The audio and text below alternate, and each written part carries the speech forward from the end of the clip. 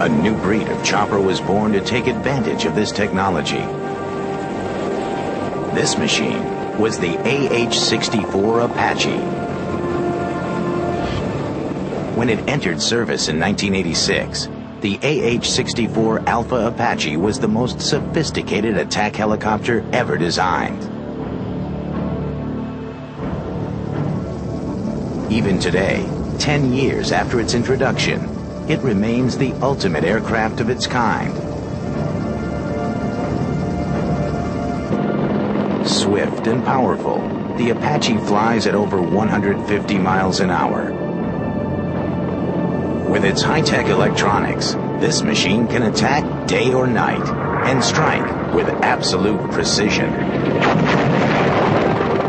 Of course, helicopters lack the armor of a tank, but the Apache is well equipped to attack armored forces with limited risk. The answer lies not in its firepower, but in the defensive characteristics of its design. The Apache's cat-like agility makes it much harder to target and hit. To avoid heat-seeking missiles, Apaches emit a low heat signature, and additional countermeasures are in place. Above the fuselage sits the ALQ-144, or disco ball. The disco ball sends out a powerful infrared signal around the Apache, which will confuse heat-seeking surface-to-air missiles. As an extra measure, flares can be released from the dispenser on the side of the aircraft's tail. Onboard radar jammers and chaff dispensers help the Apache elude the threat of radar-guided missiles.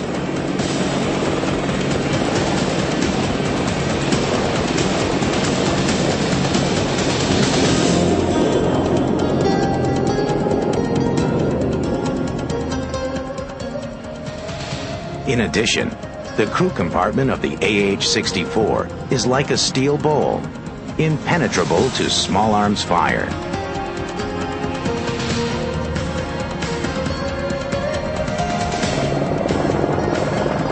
For both survivability and power, these battle choppers are outfitted with 2 engines, in case either one should be knocked out. But defensive skills are only a last resort, for the Apache is built to attack by stealth. An efficient predator, the Apache will silently move into position and wait, then strike its stunned prey with a sudden onslaught.